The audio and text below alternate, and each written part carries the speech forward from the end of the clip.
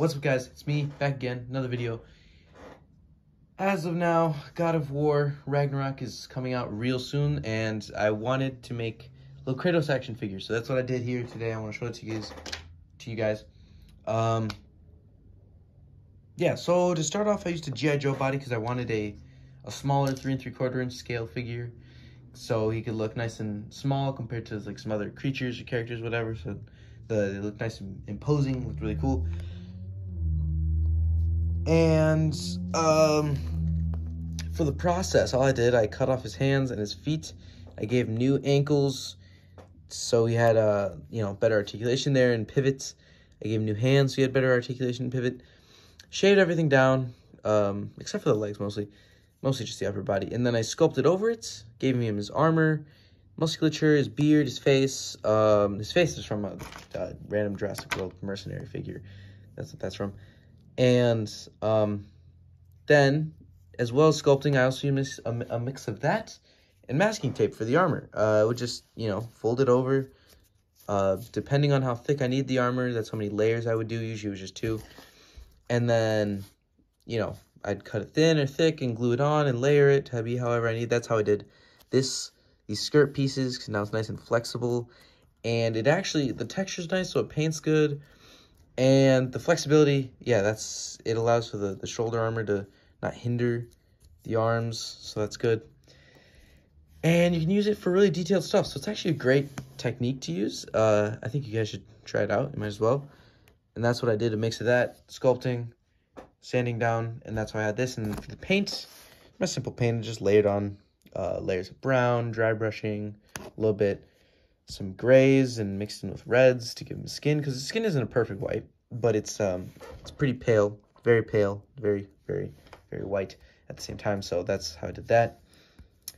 And then some silver paint, of course, for the details. And I'm very happy with how the paint job turned out. Here, let's take a closer look.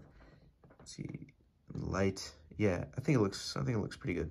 There are some details I'm missing, of course, because I'm not going for super accurate, but I just wanted a nicely detailed figure, one that has a good shape, very recognizable, which I think it is pretty recognizable as Kratos the God of War. Getting into articulation, so it's pretty basic, nothing crazy. His shoulders go up about that far, same range. I think this one can go a little farther.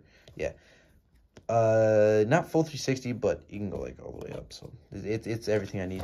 This one, same thing, not really as far up, but it goes well. They both elbow bends in like about 90 degrees. And a swivel too, no bicep swivel, but there's a swivel there, so it works perfectly fine. This has a hinge at the wrist, which is one thing I really like. Gives a little more expression and just slight bit of accent to what? Okay, whatever. There's a dice roll hinge. I don't know how else you would describe it. This one goes like that, pivots that way, versus this one pivots inward and out. This one pivots like forward and back, sort of. The diaphragm joint actually still has pretty good range, and he can get some good posing there. No waist swivel, but doesn't really need it. This can also twist. Oh, head ball joint, very restrictive though. It can basically only swivel. It can do like slight bit of tilting, but nothing really. The leg can kick out that far. Both of them kick out about that far. This one a little farther. The split is about that far. Double knee, joint, ankle pivot. So, yeah, nothing crazy, but it's also pretty good, I think. I think giving him some nice dynamic poses. I don't have an axe for him. For now, I'm just using this as a placeholder, just because it's like about the right size, so you can get him looking cool. Size comparisons. He is a smaller figure, obviously, because I wanted the other characters to look nice and large next to him. Here he is next to a work-in-progress Thor figure, which I need to do a lot to. He's very early on in the process, but he is ginormous in the game, so he's gonna be about that tall next one. That'll be pretty cool. Here's next to an actual Thor figure. His cape is gone and that stuff, but yeah, it's all right. Here he is next to a custom Doomslayer that I made. Actually, let's keep this guy in. Here he is next to the custom Batman. Smaller one, obviously, the bigger one. I mean, I guess why not? It's a bigger one. It's right there. It's right there. So, and then in terms of larger characters and figures for like, you know, big creatures or whatever, here's a swamp monster thing that I made, which I like the size there. I think that looks pretty cool. Looks pretty great. Would look good in stop motion. Here he is next to, oh shit, I just spilled the water everywhere, damn. Ooh, goopy paint water. Okay. Whatever, I'll leave it.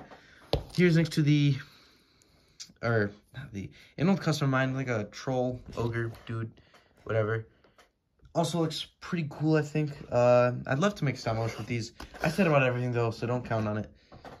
But yeah, I think these characters look pretty cool next to each other. And it makes for a cool looking Kratos figure, you know?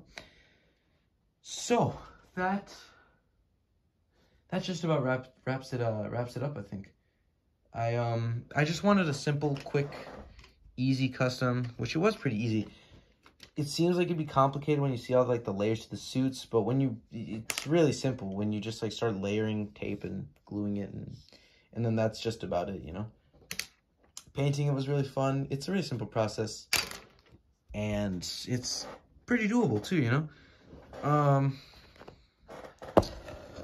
So yeah, I mean, I might make stop motion, probably not, considering circumstances, whatever. But I'm really happy with how this custom turned out. I think it looks pretty cool. I'll make some more accessories for him in the future. And thank you guys all for watching. See you guys later.